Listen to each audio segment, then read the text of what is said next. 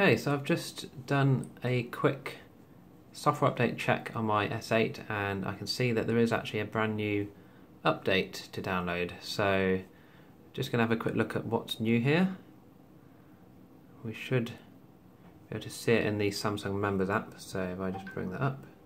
Right, so thank you for participating in the beta. Ensure you're back at your data.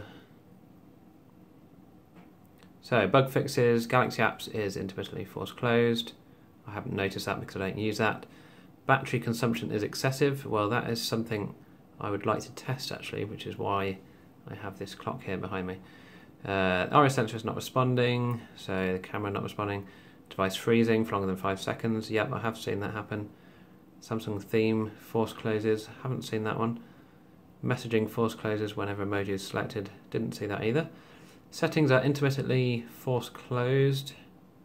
Sometimes device overheats and reboots while playing a game. Notification doesn't appear when reading a message. Sorry, disappear after reading a message. Haven't seen that one either. Phone is intermittently not recognised a memory card. I don't have a memory card. Sync errors with Samsung Cloud. Failed to log into the Samsung account. Device sometimes reboots during idle. Failed to recognise Cow bank ID card. Device randomly vibrates. That's a scary one. Wi-Fi is turned on while playing video on the internet. Picture not shown in the gallery. Playing motion photo forces closes.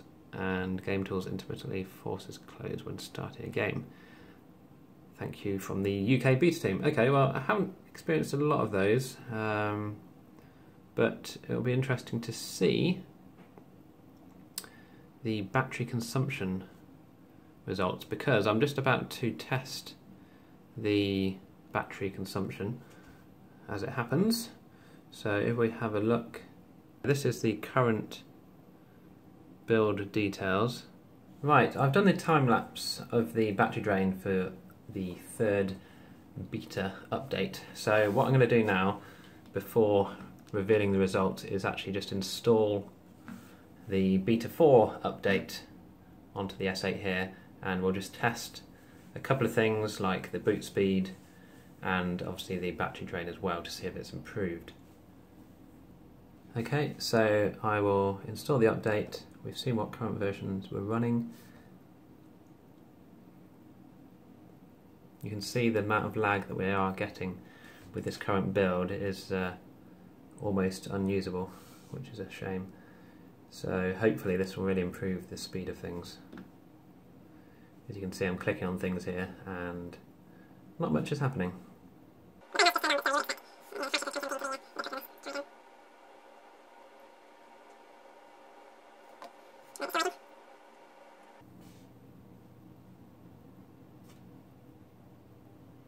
Right, we're finally there. Okay, I'm not sure why that took so long.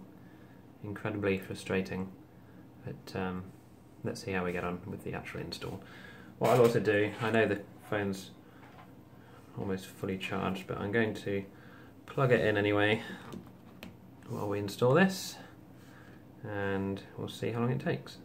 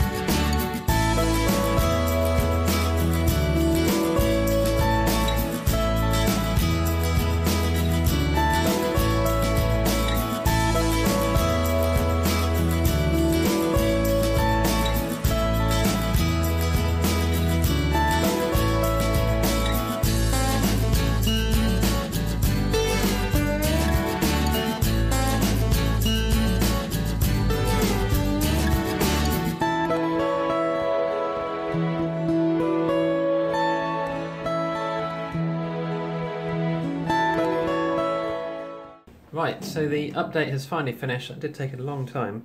So let's see what software version we're up to now. So these are the new kernel versions. Build number. Security software details, and we've still got we're on the December 1st patch now. Okay, so that was the update process. It took about at least half an hour to complete, which is quite a long time, but we're done. So now I'm going to do the battery drain test to compare this to the Beta 3 update and see if it's any better at all. Please leave any comments down below and I will do my best to answer them. See you again in the next video.